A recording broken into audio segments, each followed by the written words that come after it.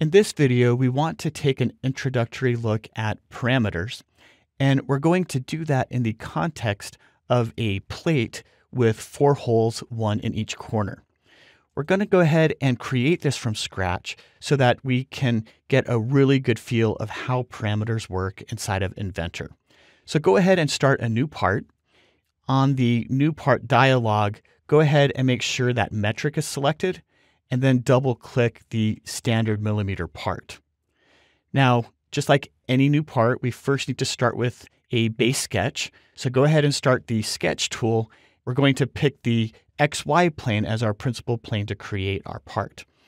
So let's go ahead and in the rectangle tool, be sure to come down and select the 2-point center rectangle, and then click on the origin, and then go ahead and just create a rectangle as big as you want.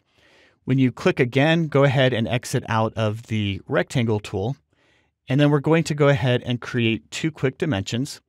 One across the top, where we're going to set our length to 150 millimeters. And then we're going to create one on the side where we're going to make our height 100 millimeters. Now, if I look across the bottom of my Inventor interface, we have this button we can select that lets us choose how we want to display our dimensions in our sketch.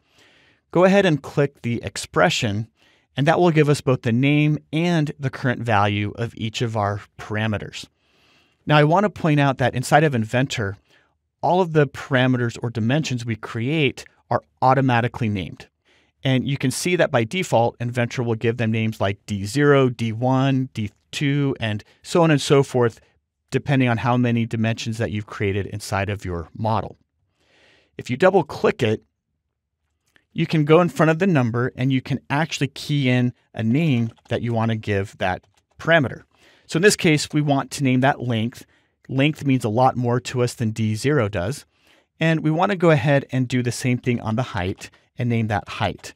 Now be sure to put that equal sign after the name. That's very important. And notice that when we do that, we now have 2 parameters that are called length and height that define the overall size of our plate. Now, what we want to do at this point is we want to go ahead and extrude this so that we actually have some plate thickness.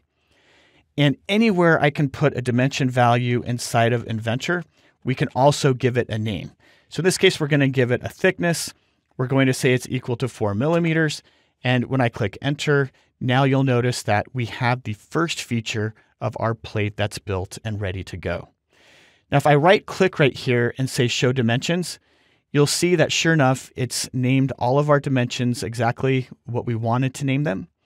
And so we can see that we have everything set up the way that we want. So let's go ahead and put in a hole. And we're going to start by putting a hole in this upper left corner.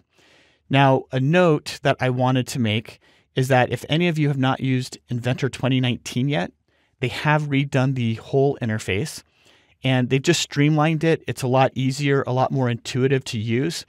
All of the same tools you had before are there. If you take just a minute, you'll get familiar with it really quick. Go ahead and click approximately where we want to place our hole. And then we want to give the hole a name of hole diameter or just hole diam. And we want to say that equals 5 millimeters. Then we're going to click this left edge and we're going to give it an X offset, is what we want to name that, of 10 millimeters. And then this top edge, we also want it to be 10 millimeters from that edge, but that's not super important of a dimension for what we're going to be doing, so we don't need to rename it. Now notice that if we zoom in on the hole, you can see it's cutting the right direction. If for some reason it's not, you can come right here and you can change which direction it's cutting.